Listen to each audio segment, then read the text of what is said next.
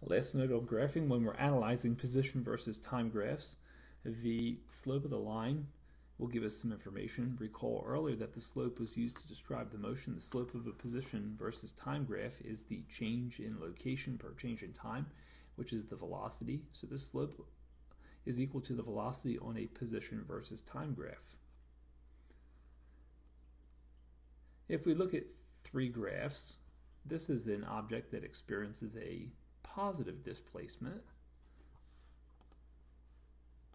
So if we look, our starting location is here, our ending location is there, our displacement, or our delta x, is in the positive direction, it's increasing in this graph, and that will have a positive constant velocity.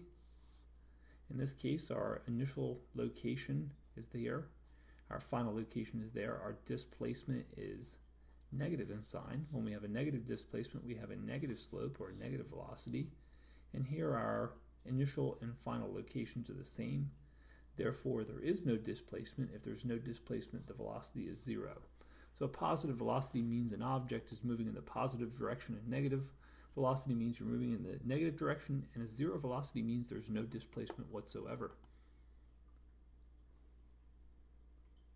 We can use these position versus time graphs to make computations of motion. So we can describe in words what's happening to the velocity of these objects.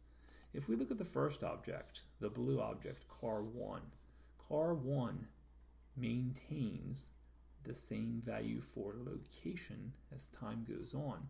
So its velocity is 0.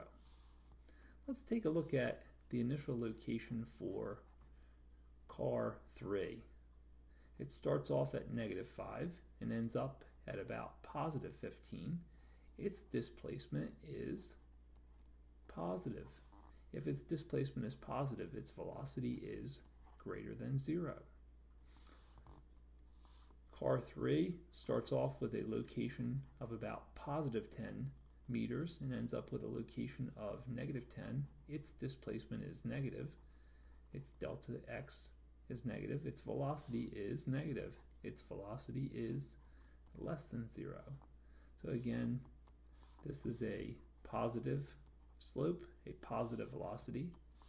The red car has a negative slope, a negative velocity, and the blue car has 0 slope, a 0 velocity.